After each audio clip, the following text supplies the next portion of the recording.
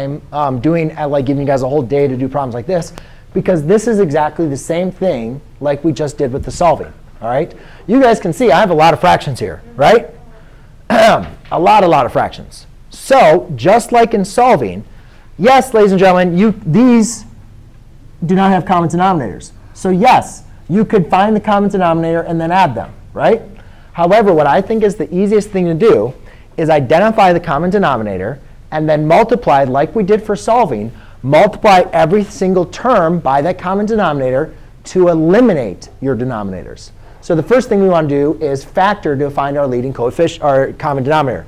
Here, I can factor out a 3. So that would give me, what? I didn't hear you. I'm sorry.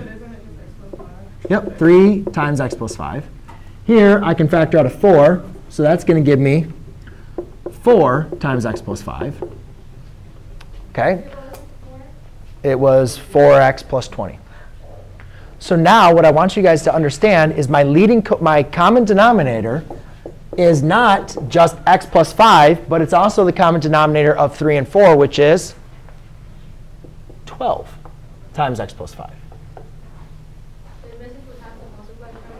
Basically, I mean, for those that works. Huh?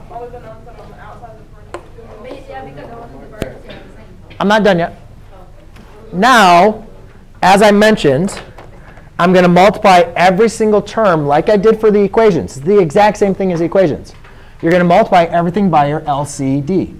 12 times x plus 5. Why?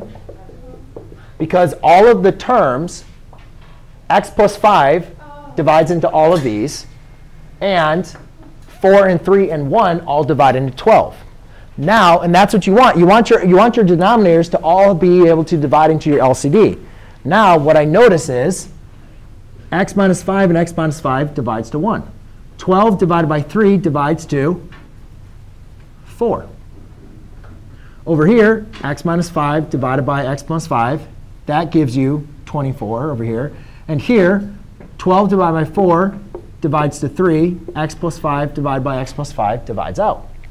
So now what I'm left with is 4 times 2, which is 8, over 12 times 2 is 24. And this just becomes plus 3. Well, now can I add 24 and 3? Yeah, sure. Of course you can.